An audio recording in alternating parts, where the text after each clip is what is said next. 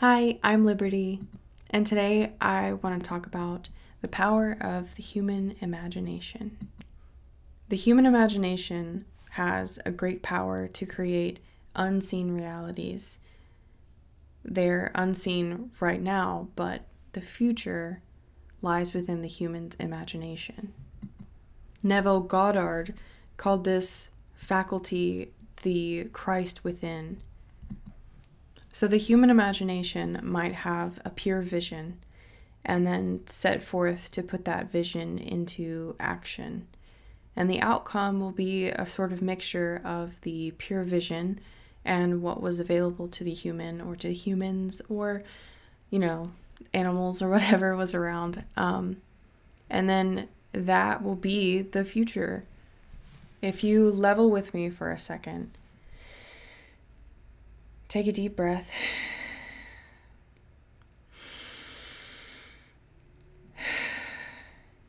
And really sit with what is going on right now around you.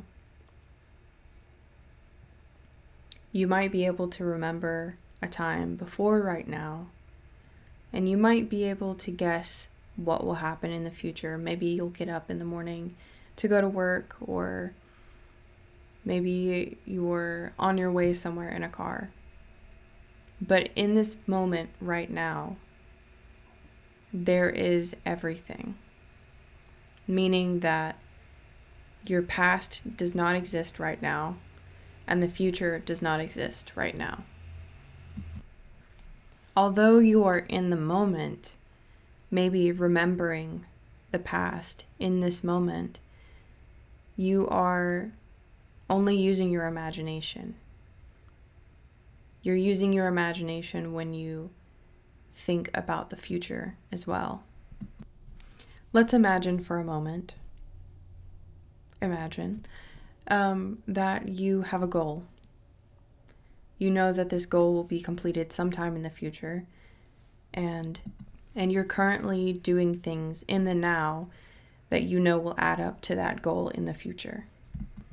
Your imagination is currently in control of the unfolding of that unseen future. If you will, think about a river, a droughted, maybe valley, no water. All of a sudden, there's a spring at the head of a mountain.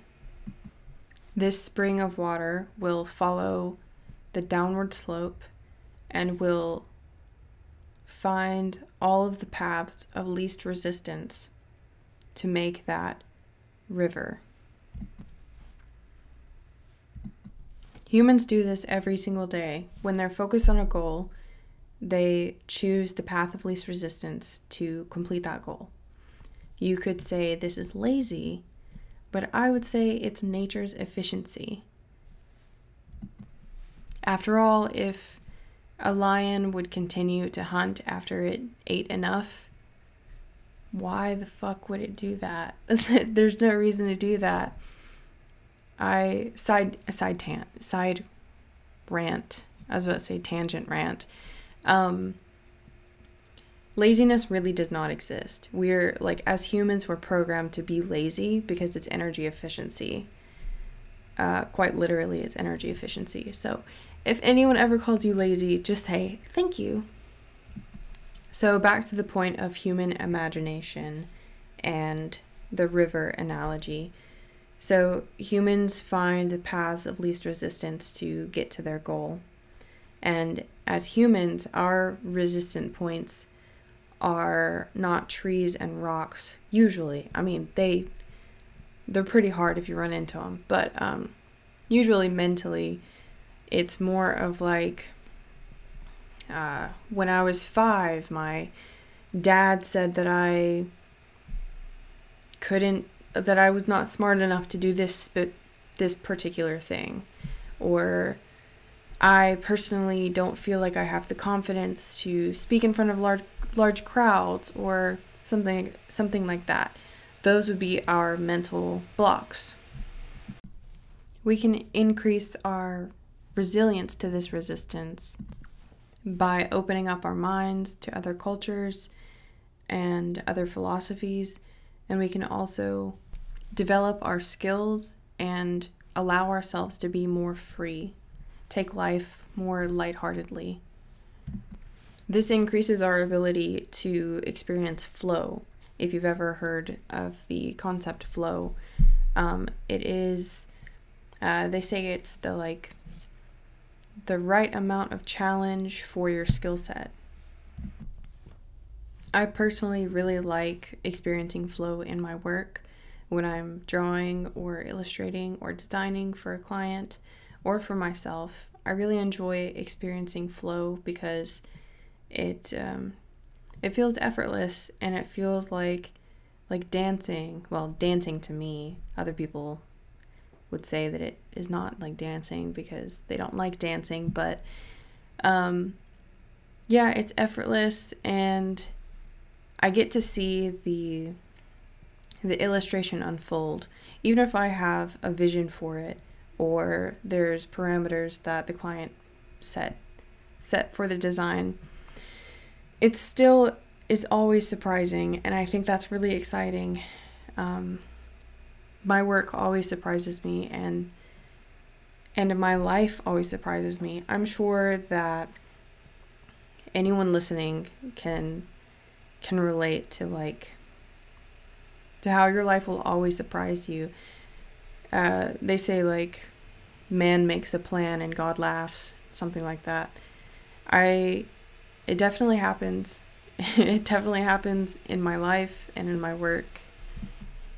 Something really interesting about work, the clients, creativity, and parameters is that you might think that just completely unfettered, someone would be as creative as ever.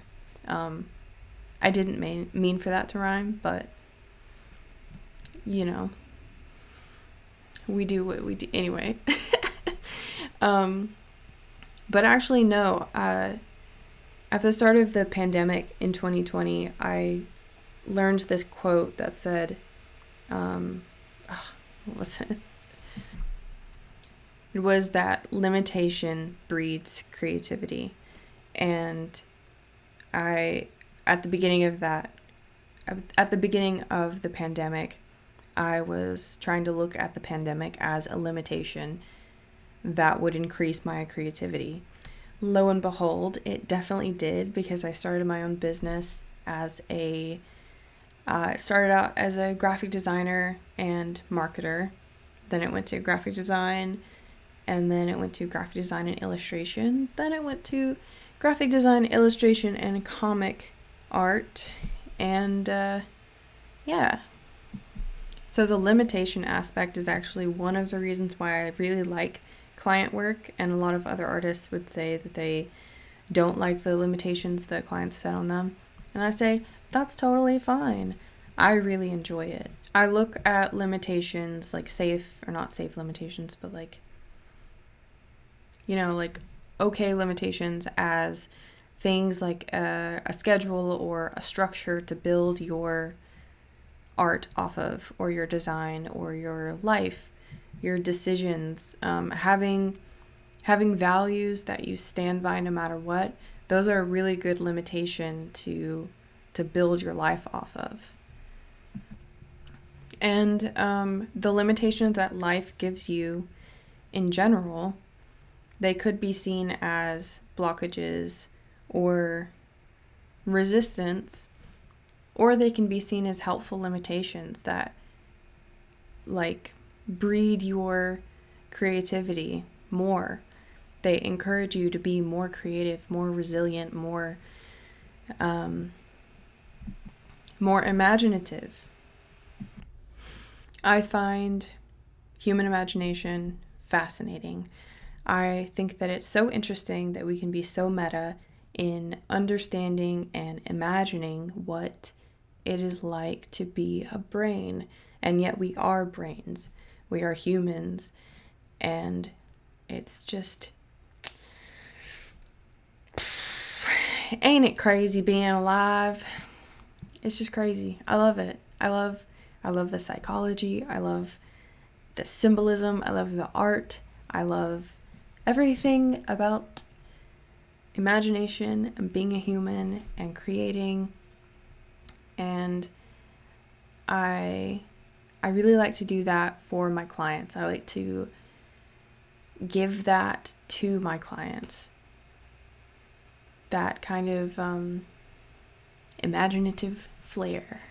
And with my imagination power and their imagination power, we can create more unseen realities that are unfolding before us. And that is literally amazing. So if you have enjoyed this video, I appreciate you spending your time with me. And if you would like to subscribe for more awesome content like this, I would very much appreciate it. I am making videos like this very regularly now, and I look forward to seeing you in my comments section. Happy imagination. Bye.